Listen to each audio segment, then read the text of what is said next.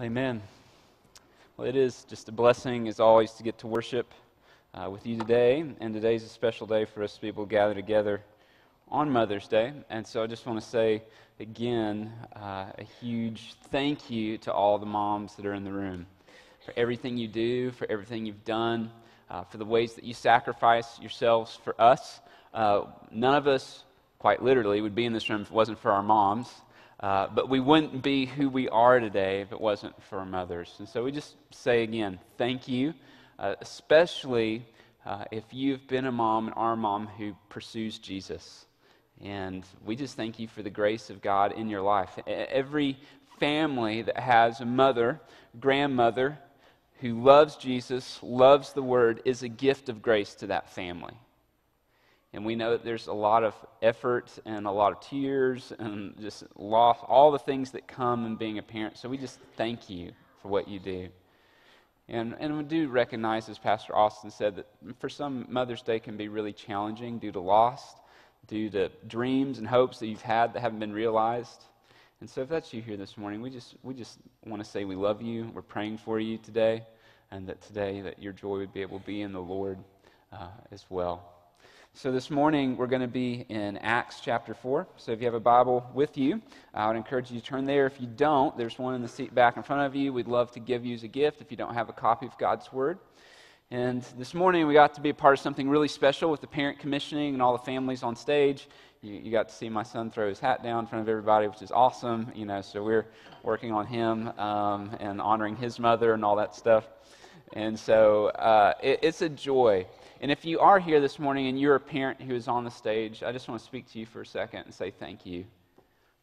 Parent commissioning is not about parading our kids in front of the church. It's not about showing pictures so we can ooh and ah. It's about saying, and this is what these parents are saying, we want to lay down our lives so that our kids can see Jesus. And they're looking to you and to me as the church saying, we need your help. We need you. And so I just want to urge you, if you are a member here of the Faith Family at Tri-Cities, these families, they need you. They need you to be in their life group and fight alongside of them. They need you to be the small group leader for their child in kids group or as a teenager in student ministry.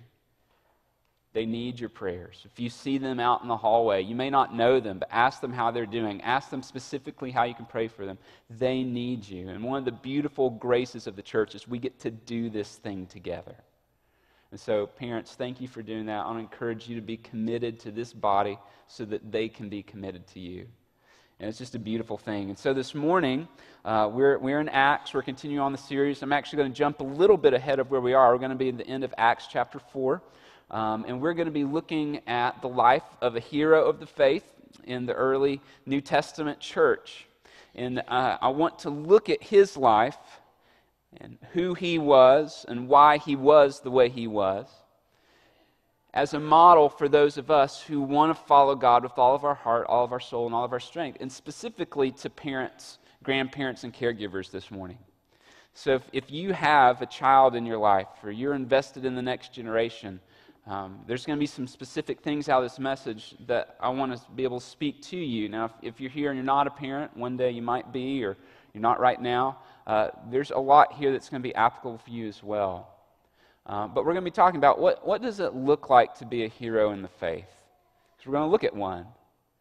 And then what were some things that were true in his life that they become true in your life and my life will not only revolutionize our lives, but could impact our kids for the glory of God. And so when I think about heroes of the faith, I think about people in this book. I think about people like the Apostle Paul, the Apostle Peter. I think about people throughout church history like Athanasius and Polycarp and St. Augustine and Martin Luther. Think about people like Billy Graham, Charles Spurgeon, Dwight Moody. When I think about heroes of the faith, I also think about people who have been in my life major influences. And one of those who's a hero of the faith for me is my mom. And on Mother's Day, I thought, man, it'd be really fitting just to be able to say that this is a truth for me. A lot of who I am today is because of my mom. And if you know my mom, she loves Jesus. I think about words that describe her. She's consistently faithful. She's the same. She doesn't ride the roller coaster that a lot of us do. She's strong and steady and steadfast, whether it was a normal day in the house or whether it was one of those days when one of the 6 of us got left at church and someone's calling, you have a child here, you need to come get it. It wasn't the panic, it was go, or when we get hurt, all those kind of things. But she's just consistent. She's faithful. She's generous. I saw her and my dad lay down so much of what they could have done for themselves for the good of our kids, but not just for us as kids, but for our church family. They were just generous to people in need, generous to you. People who my mom was and is, and just intentionally invested. She was invested in our lives as kids. She always had time for us, still has time for us, but she was intentionally invested in the church family. We grew up loving the church because my parents loved the church. It wasn't just something we went to or had to go to. They loved this family. They love it. We grew up loving it. She's sacrificially loving toward us as kids, toward others. I've seen that in her. And I want to be like her. And I am so much of who I am today because of her. And I'm not perfect. You can ask my wife. She can spend a lot longer time in the sermon telling you why I'm not perfect and my faults. But whatever I am, who I am today, is ultimately because of the grace of Jesus Christ in my life. But it's also because of the grace of Jesus Christ through people in my life like my mom. And I want to be like that. I want to be a parent like that. I want to be that to my children. I want to be a part of a church that our family is brought up with people who love Jesus like that. And so the question that I want you to wrestle with, and I want us to wrestle with this morning, is how do we become people like that? And I think we see that in the life of this man named Barnabas this morning. So if you look at me, with me in Acts 4, we're going to start in verse 32. We want to read this passage. I'm just going to ask 2 questions about Barnabas' life that we're going to try to answer this morning that I really do think will be impactful for you and for I if we can grab a hold of what's here. Now, the full number of those who believed were of one heart and soul, and no one said that any of the things that belonged to him was his own, but they had everything in common, which is just an amazing statement. Nothing that they owned was theirs. That's what the gospel does. It changes the way we see everything, including our stuff. Verse 33, and with great power the apostles were giving their testimony to the resurrection of the Lord Jesus, and great grace was upon them all. There was not a needy person among them, for as many as were owners of lands or houses sold them and brought the proceeds of what was sold and laid it at the apostles' feet, and it was distributed to each as any had need. Verse 36, Barnabas enters the scene. Thus Joseph, who was called by the apostles Barnabas, which means son of encouragement, a Levite, a native of Cyprus, sold a field that belonged to him and brought the money, and he laid it at the apostles' feet. I want to pray for us. Would you pray with me? Father, we need you this morning. We ask, Holy Spirit, that you'd move, that you'd change us.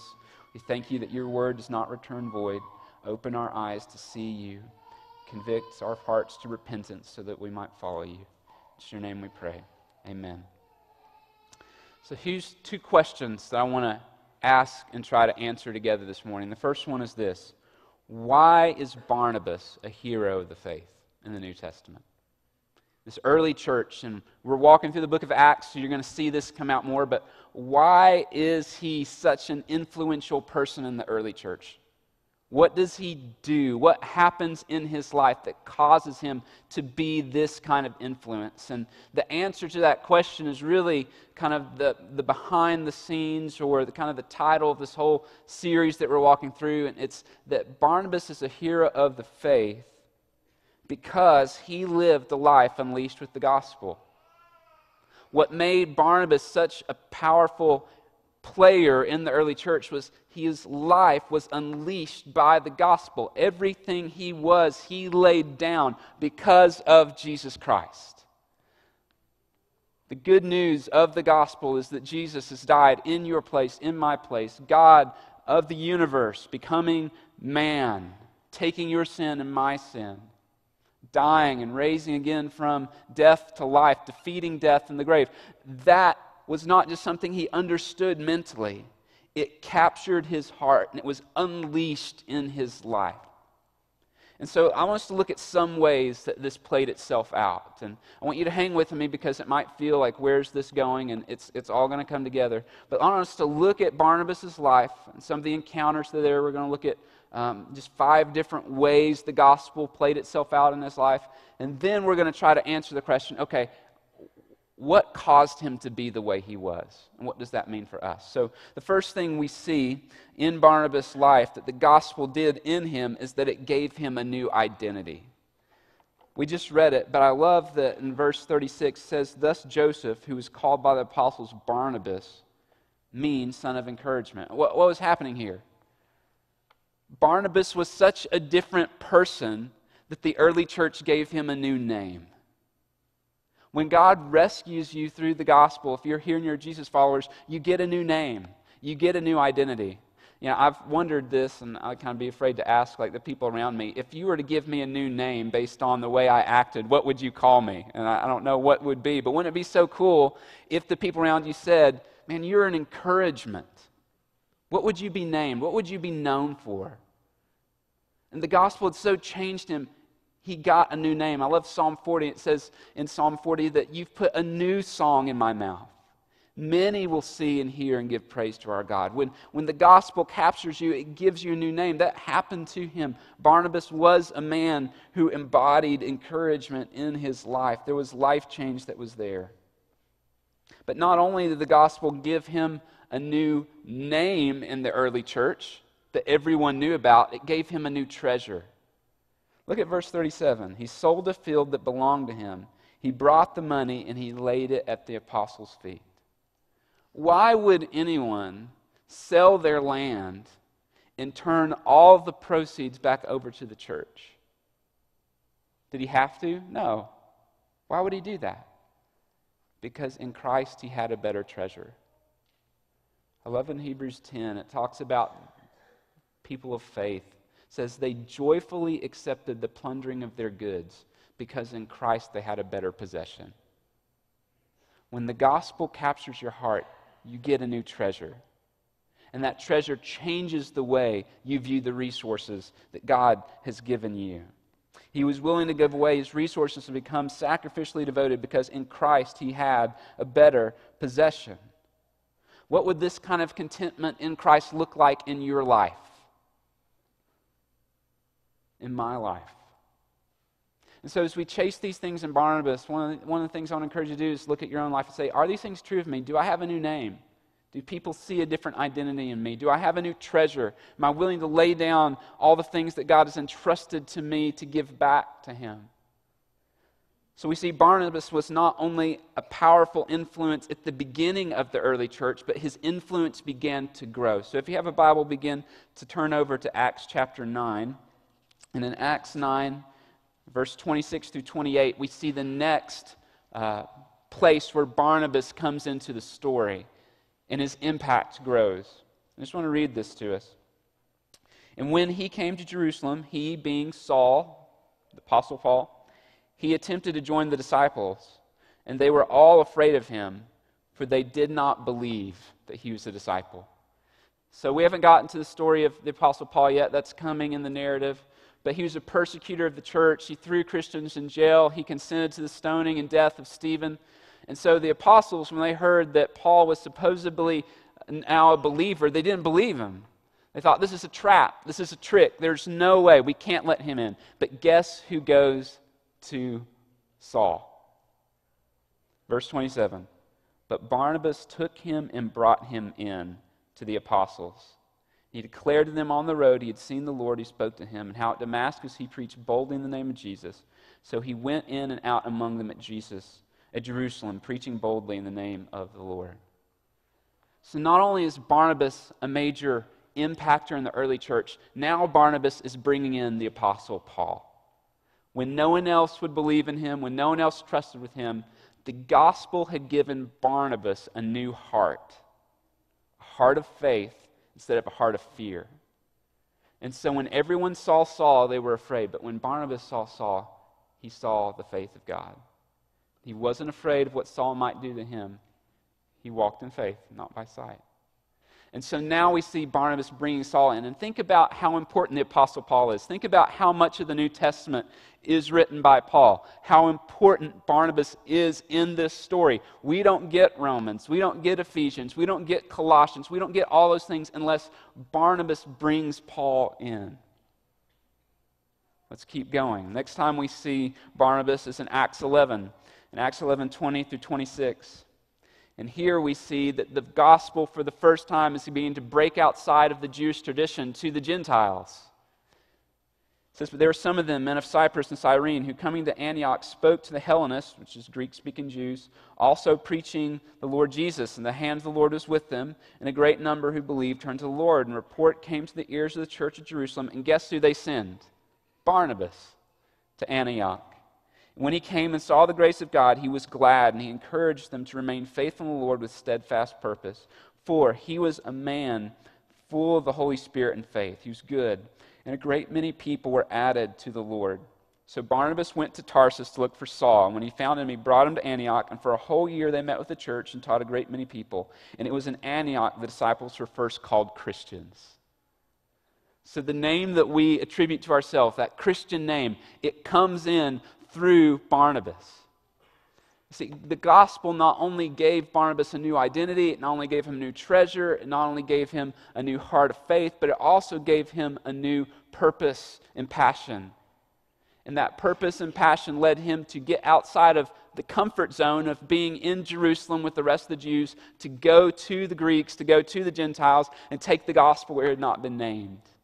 You remember, if you've been a part of the series, that the promise by Jesus that the gospel would be first their witnesses in Jerusalem, Judea, Samaria, to the end of the earth. This is now happening. And Barnabas is at the forefront of taking to the gospel to those who've never heard the name of Jesus Christ. And Christians, and that word comes about, Christ followers. And he's right in the center of it.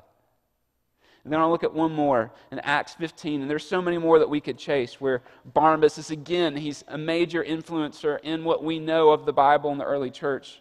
In verses 36 through 39, it says, "And after some days, Paul said to Barnabas, 'Let us return to visit the brothers in every city where we proclaim the word of the Lord and see how they are.' Now Barnabas wanted to take with him John, called Mark, but Paul thought it best not to take with them the one who withdrawn from them in Pamphylia, and had not gone with them to the work." And so in their first missionary journey, Paul and Barnabas, they're best buds, they're going together, they're doing this. They take John Mark with them, and he abandons them. He leaves them behind, he can't take it, he jumps out. And so now they're about to go off again on another missionary journey, and Barnabas says, "Hey, let's give John Mark another chance." Paul says, "No way. There's no way I'm taking him with us again." And so a sharp disagreement arose, and they separated from one another. Barnabas took Mark with him and sailed to Cyprus. Paul takes Silas and goes. And I'm not going to try to chase who's right, who's wrong. But one of the things I think is incredible about Barnabas' life that we see here is that the gospel gave him new eyes. He saw not what John Mark had done or who he was. He saw who he could be in Jesus Christ. The gospel does that. It causes us to see people differently. It causes us to see those people who've caused us a lot of suffering and pain and hurt in our past differently when Jesus is in their life. We don't see them for who they were. We don't see them even for who they are. We see them for who they can be in Christ. And when we look at the rest of the narrative of Scripture, here's what we see. John Mark, who Barnabas takes in, will later become Peter's assistant. See that at the end of 1 Peter, it says it's written by the hand of Mark. And church history goes on to tell us that John Mark would eventually author the Gospel of Mark that's in this book that we read. Church history also tells us in 2 Timothy 4 that Paul later on will send for Mark. And he says, "Send John Mark to me because he's very useful for me." That even Paul's perspective of John Mark changes. Think about the people who've counted you out. Think about the people you've counted out. Barnabas didn't see John Mark for who he was. He saw him for who he could be in Christ. And so this man we see influencing at the early church, at the beginning of the spread of the church. We see him bringing the Apostle Paul in, who will become one of the most prolific Christians of all history. We see him taking the gospel to people outside of the Jewish audience, which is really good news for us because most of us are Gentiles, right? And we see him investing in Mark, who will become a major influence in this Bible that we hold in our hands, and the gospel will go out through him. Why was Barnabas this way? Because he lived a life unleashed with the gospel. But why did he live a life unleashed with the gospel? Here's where I want us to get. What caused Barnabas to live a life unleashed with the gospel? What caused Barnabas to have a new identity? What caused Barnabas to have new eyes, to have a new treasure, to have a new heart? What caused that in him? And if that happens in you, and if that happens in me, it could have the potential to change everything. And for those of us who are parents or grandparents in this room, if this happens in us, it could have the potential to impact our kids in a way that really, really matters. So what caused Barnabas to become a hero of the faith? I think there's two very clear factors that we see in Acts 4. So we're going to go back to Acts 4, and we're going to bring this together. What caused Barnabas to become a hero of the faith? The first is this. We've already covered it. The extravagant grace, mercy, and forgiveness of Jesus captured his heart. The gospel captured Barnabas' heart. Look at verse 33, if you're with me in Acts 4. And with great power, the apostles were giving their testimony to the resurrection of the Lord Jesus, and great grace was upon them all. The writer doesn't tell us Barnabas' salvation story. We don't know when it occurred. It could have been while Jesus' earthly ministry was going on. It could have been post-resurrection. He could have been the crowd at Pentecost when Peter preached the message that we've been walking through. It could have been last week when Pastor Daniel was walking through John 3 and Peter and John healed the lame man and they preached and thousands were added. It could have been anywhere in here, but it's very specific that they were giving testimony to the resurrection of Jesus, and grace was on them all. Who's a part of the all? Barnabas. That at some point the good news of the gospel had captured his heart and turned his life upside down. Friends, has that happened to you? Not just do you believe that Jesus is who he says he is, or believe that God is, or believe the Bible is true. Has the gospel captured your heart? Is Jesus your joy? Is your hope in him? Do you have a new identity? Do you have a new treasure? Do you have a new heart? Do you have a new faith?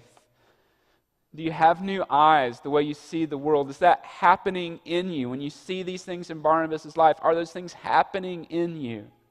And maybe you're here this morning that hasn't happened to you or in you. Your response is to place your faith in Christ alone this morning, to save you, to rescue you. That happened in Barnabas' life. But there's also a second factor here, and I think it's one that's so easy to overlook that I did it for years. There's something else at play in Barnabas' life that made him who he was, that I think if we can get a hold of, especially those of us who are parents, who are grandparents, caregivers, it has massive potential for kingdom impact. And here's the second thing. What caused Barnabas to become a hero of the faith? Family discipleship was his foundation. Family discipleship was Barnabas' foundation. You might say, where in the world did you get that from? All right, so let's look at it together. Acts 4:36. Thus Joseph, who was called by the apostles Barnabas, which means son of encouragement, a Levite. If you circle, if you underline, if you highlight in your Bible, those are two very important words. A Levite. It's not very often in the book of Acts where the author gives us the lineage of the people he introduces. So this is significant. It's important. If it wasn't, he wouldn't have told us this. Barnabas was a Levite. Who were the Levites?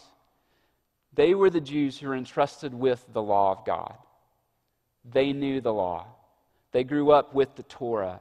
They grew up memorizing it. They knew it. They meditated on it. What does that mean? It means that somewhere in Barnabas' life, the Bible doesn't tell us where, the Bible doesn't tell us who, but someone in his life, a parent, a grandparent, an influencer, taught him the truth of God's Word, taught him the foundations of Elohim, taught him about who God was and the foundations. And so when the gospel of Jesus Christ captured Barnabas' heart, he had the foundation that was centered on God and His Word already there. And when those two things come together, the potential is powerful for kingdom impact. Well, you might ask, well, Paul, how do we really know that he actually knew the law? Good question. Let's keep going. A Levite, a native of Cyprus, verse 37, he sold a field that belonged to him and brought the money and laid it at the apostles' feet. Why would he do this? This is not random. This is not just an act of generosity. Do you know why he did this? Because he knew the law. And in Deuteronomy 15, you can write this down and go back and look at it later. I'll read it to us now. Deuteronomy 15, verse 4, says this. But there will be no poor among you, for the Lord will bless you in the land that the Lord your God has given you as an inheritance to possess. So what's the point? Why did Barnabas sell his field and give it to the rest of the church? Because he knew the Old Testament. And his love for Jesus inspired and compelled him to faithfully follow what was written in this book. Barnabas had a gospel foundation. He had a foundation centered on God that was given to him when he was young. This is so important for us. If you're here this morning and you are a parent, you are a grandparent, you are a caregiver, the greatest thing that you can give to your child is to teach them the truth of God's Word consistently. To make it the priority of your home, to make it the priority of their life, to help them understand the fullness of Scripture.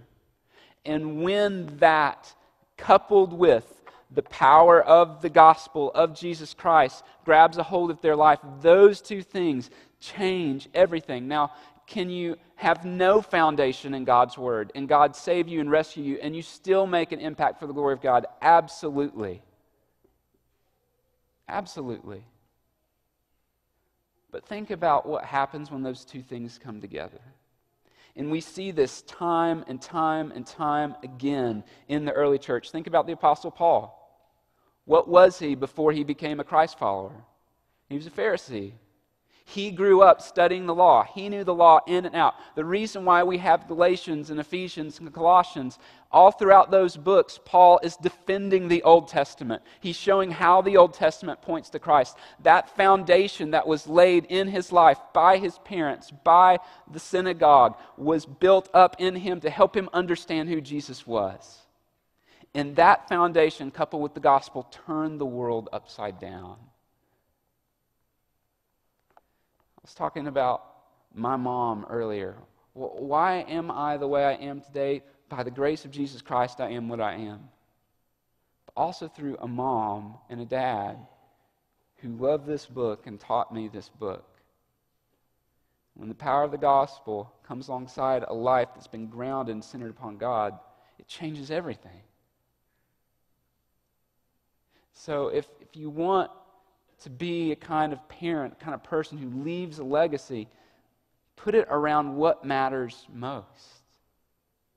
Make it about God's Word. Make it about the gospel. This is why we've put together a family discipleship plan to help you. Something that can go from birth all the way to graduation, that gives you tools and resources, that helps you be able to do this so that your child, your son, your daughter can grow up in the fear and the admonition of the Lord.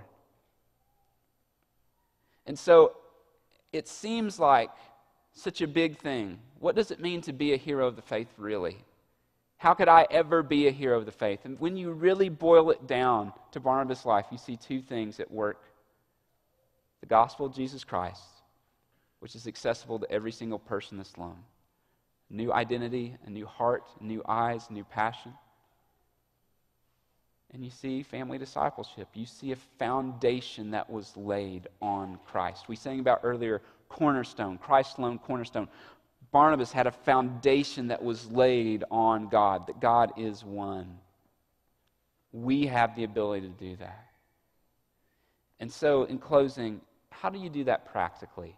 Where do you begin? Where do you start? How do we begin laying a God-centered foundation for our children? And even if you're here and you're not a parent and you're a teenager or whatever, it doesn't matter where you are, these principles are still, they apply to you personally. But I just want to give us a place to start, and then we'll be finished this morning. Very quickly. How do you begin laying a gospel-centered foundation? These come out of Deuteronomy 6, which Barnabas would have known. The first one is this: I would challenge you, love God most. If you want your kids, if you want the next generation to love God, we must first love God most. Love the Lord with all your heart, all your soul, all your strength. Love Him most. Let Him be your greatest treasure. Let Him be your passion. One of the reasons why I am who I am is because my mom and my dad, they love God most. It's compelling. Be a parent who loves God more than your success at work. Be a parent who loves God more than your child's success on the ball field. Be a parent who cares more about God and loving Him than loving the stuff or the vacation plan or all those kind of things. Love God most. Make Him the priority of your life.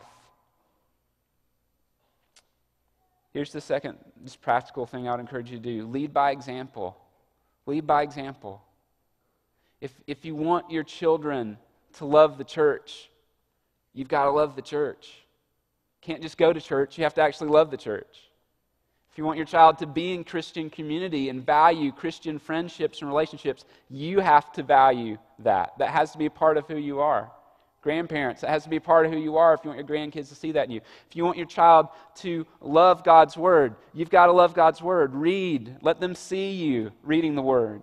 If you want your children to be children who are prayer warriors, let them see you pray on your knees in the morning. This is one of the reasons why we ask all of our parents to bring elementary age on up into worship gatherings, because your children need to see you worship your Savior. They need to see you take communion. They need to see baptism. They need to see mom and dad opening God's Word and listening to the pastor opening up it. They need to see that in you. Model it. Lead by example. I got to see that in my parents, my mom.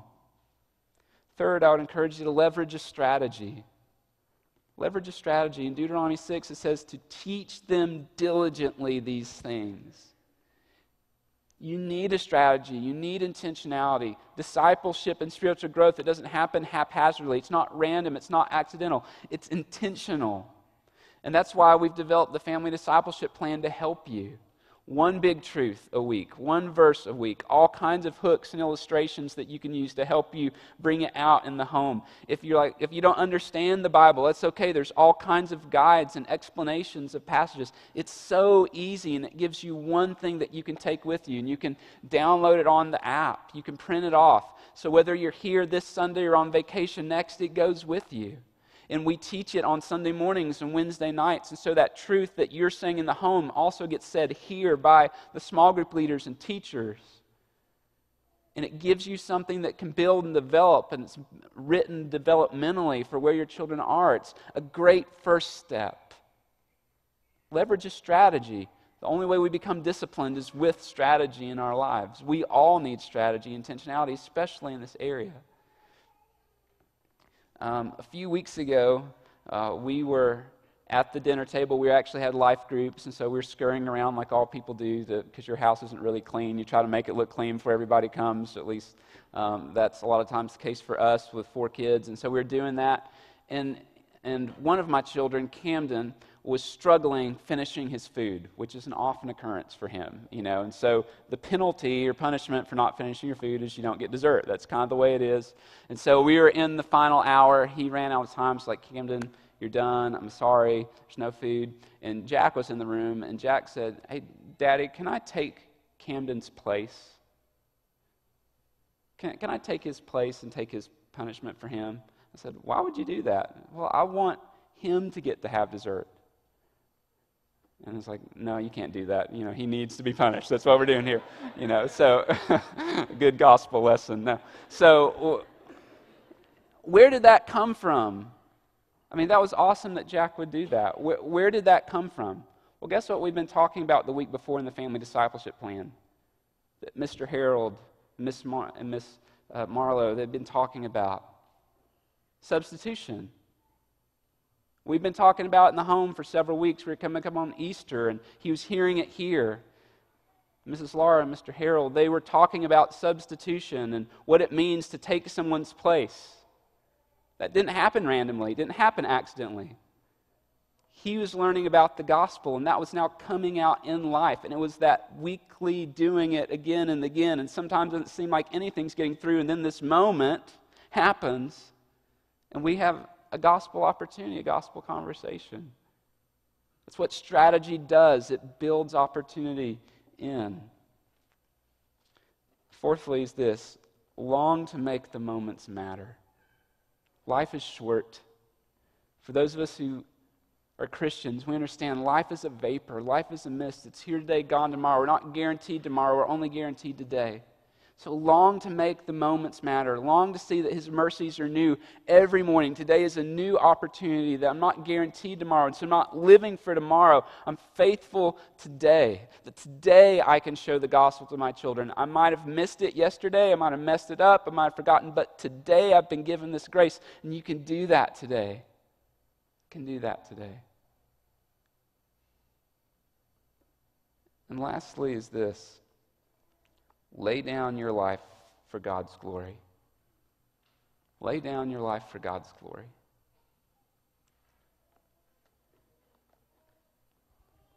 Deuteronomy 6:4 says there's only one God. There's only one hero. Why? Hang with me, we're wrapping up.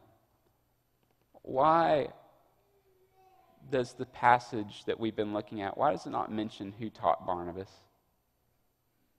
Why are his parents not mentioned? Why his grandparents? If Barnabas did have a family discipleship foundation, why is that not mentioned? Here's why I think it's not mentioned. Because they're not the hero of the story. Jesus is.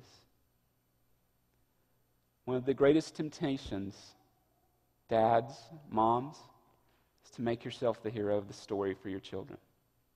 Make Jesus the hero of their story. Don't try to be the hero. Moms, today on Mother's Day, don't be the hero of Mother's Day. Let God and His grace in you be the hero of Mother's Day today. Your children don't need a better version of you. They need Jesus.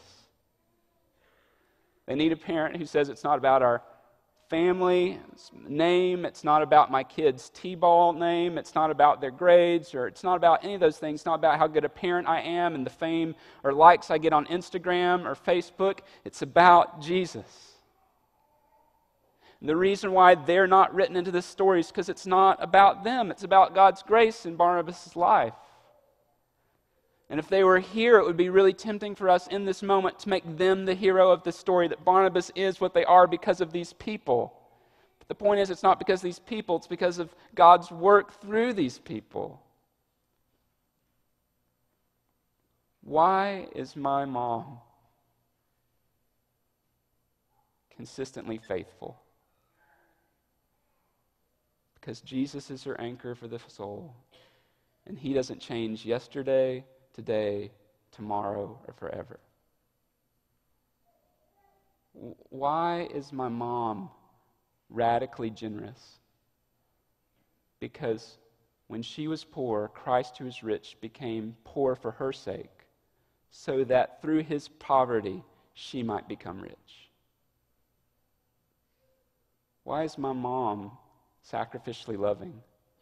Because God demonstrated His love to her, then when she was still a sinner, Christ died for her. Make Jesus the hero of your life, moms and dads, grandparents, caregivers, everybody. Make Jesus the hero of your life. And when Jesus is the hero of your life, your identity begins to change, your treasure begins to change, the way you see your kids, the way you see others begin to change. Everything changes. The Word becomes the foundation of our lives. We build our lives on Him and on this book. And that has the power and potential to change everything. I long for my kids to have that. I long to be that as a dad. I long for that for you as my church and my family. Make Jesus the hero of your life, and you will not regret it. There's a guy named Count Zinzendorf, church history, and he said this: preach the gospel, die, and be forgotten.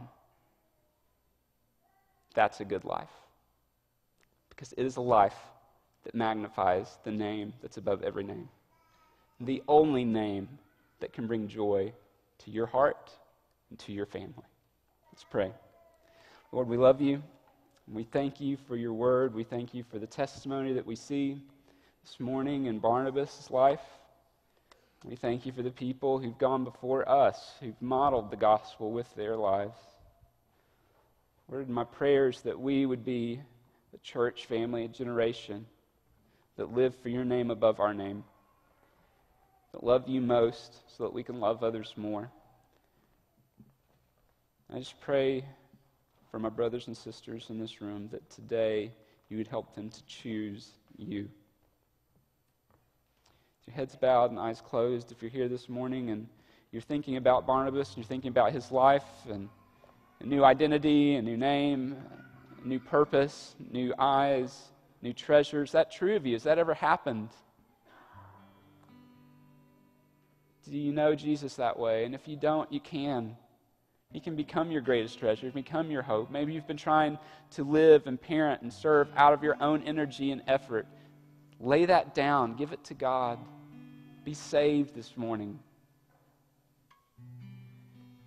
If you are here and you're a believer, I would encourage you just to look at your life. What are you living for? Moms, dads, what are you living for? What name are you living for?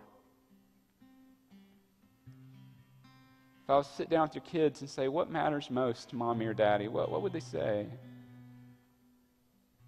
If you're laboring for something, why not labor for them to understand God's word, to know it, to love it? Are you leading the way? Are you modeling by example? Are you intentional? Are you living today in light of today, the grace that God's given you today? And where you're not, I encourage you, even in this moment, just to repent and ask God for help. Ask your life group for help. Accountability, grandparents. You're not finished yet. God's not done with you yet.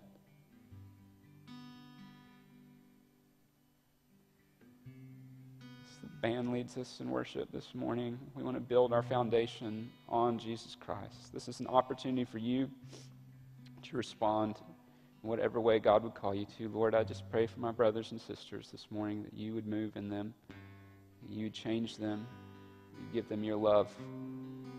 Help them to understand your love for them. In your name we pray.